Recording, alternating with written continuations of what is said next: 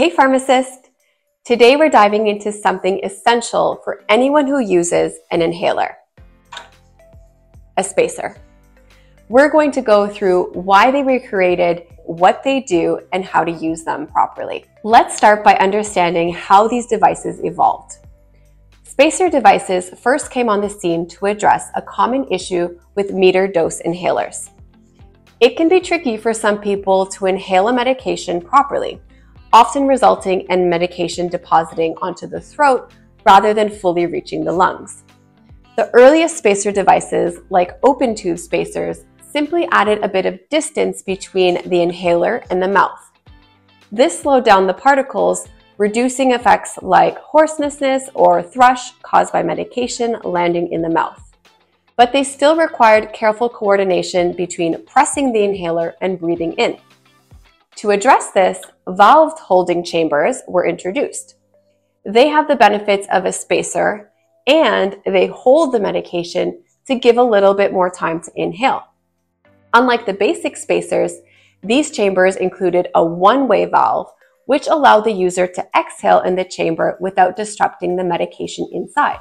This way, users have more time to inhale the medication effectively and don't have to worry about what happens when they exhale into the spacer. What do spacers do? Spacers help to ensure that medicine reaches the lungs where it's needed and reduces the potential for side effects by limiting the amount of medication that ends up in the mouth and the throat. As a result, many respiratory guidelines recommend the use of these when using a puffer because it can help have better control of respiratory conditions like asthma or COPD. They're really useful for children and patients with poor dexterity, or really anyone wanting to ensure that the medication gets to where it needs to go. How to use them? I have the Aero chamber here as an example, and there are a few different versions, some with mouthpieces, some with masks, and like I said, different sizes depending on the size of the face.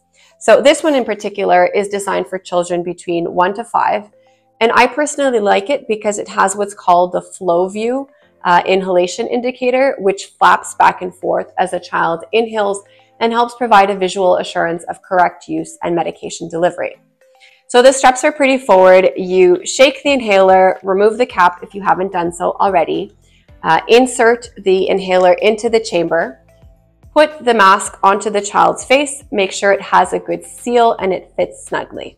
Then spray one puff of the medication into the chamber and then have the child breathe 5 to 6 times. You can watch the flap go back and forth and you'll see that the child is breathing in and out.